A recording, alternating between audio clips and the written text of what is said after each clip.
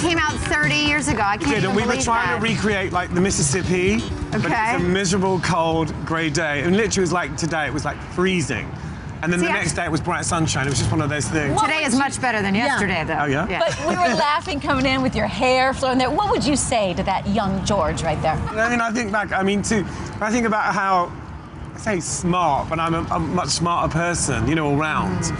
And I don't know, I just think that when you're young, though, you just kind of, you're running on, you know, just this kind of mad energy, and you don't really think about anything too much.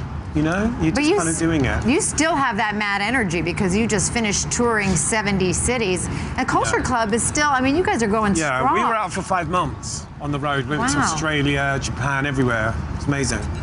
Well, we were talking earlier about George Michael. Yeah. I mean, we were so shocked. What did you think when you heard It was devastating. I mean, I was in Hong Kong and it was Christmas, so I was hearing Last Christmas everywhere, and we were talking about him a lot. And I was saying, you know, I hope he's okay. And then to get that news on Christmas Day was just devastating. It actually really hit me more when I went home because we live very close to each other. So when I got back to London, I really kind of got quite emotional about it because it was like much more real. You know, and you know, what a loss. What a loss. What a shame. And you wrote about him in Twitter and talked about I mean, you know, loss. what do you say? You know, because, you know, I feel like he had so much to give.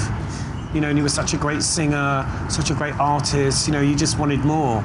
You wanted more. What was your relationship with him? Because I just think of two artists coming in the 80s. In the 80s, he was my nemesis. Right? I mean, you know, and I think that, you know, vice versa. You know, because Culture Club got successful in America, Wham didn't. And so then George got successful in America and became like a huge star here as a solo artist. So we were always kind of in competition. And plus, you know, we were both called George.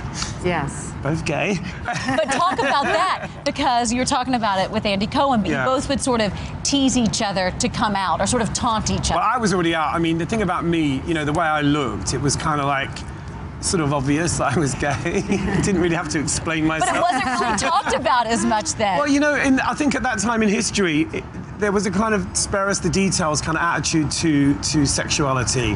Like people kind of, they're much more in your face about it now. But then people just said, yeah, we know what you are, but let's not frighten the horses.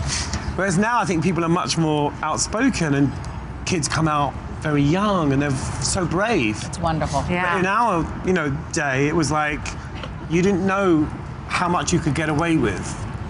You know, and you were worried about people's reactions, you know, being a public person comes with a certain responsibility. So you're never sure how far you can push it, you know. Did you guys become friends, though, you and George? So you had this... We did kind of later on, you know.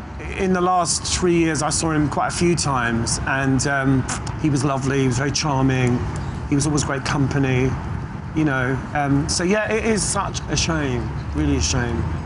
We, you talked about, we were talking about who you toured with, and you toured with Cyndi Lauper recently. She's touring with Rod Stewart. Oh, yes, and he stole her from me. Which is amazing. Have you ever thought, like, to do a whole 80s tour? Like, get all of you guys together? I saw Rod Stewart in the Faces in 1974, long before I ever made a record. So Rod has kind of spanned so many decades. In the 70s with Rod Stewart in the Faces. You know, he's always been a huge, big star. You know, I'm a massive Rod Stewart fan, a great singer. And Cyndi was, you know, kind of my contemporary, you know, like George Michael. You know, we came around at the same time. We were sort of both in the same dressing up box. You know, I remember the first time I saw her on British TV, I was like, oh my God, who's this crazy woman? The hair. I was like, who had the more wild hair, you or Cyndi? Yeah, I mean, she was like, kind of like my female counterpart in a way. Yeah. You know. And so, George, today you just look fabulous. You've been sober now for 9 years. Almost 9 years, 9 years, and no looking back on that? Like No, you don't look back. I mean, I think that what I try to do is kind of be present, you know, not so much look back and not so much look too far ahead, but just kind of enjoying all this kind of lovely nowness.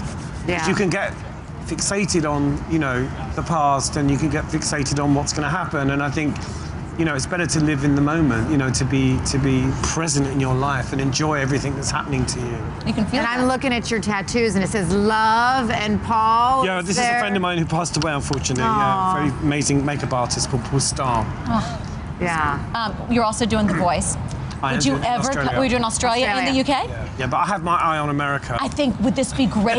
You and Blake Shelton together. Absolutely. This could be really good.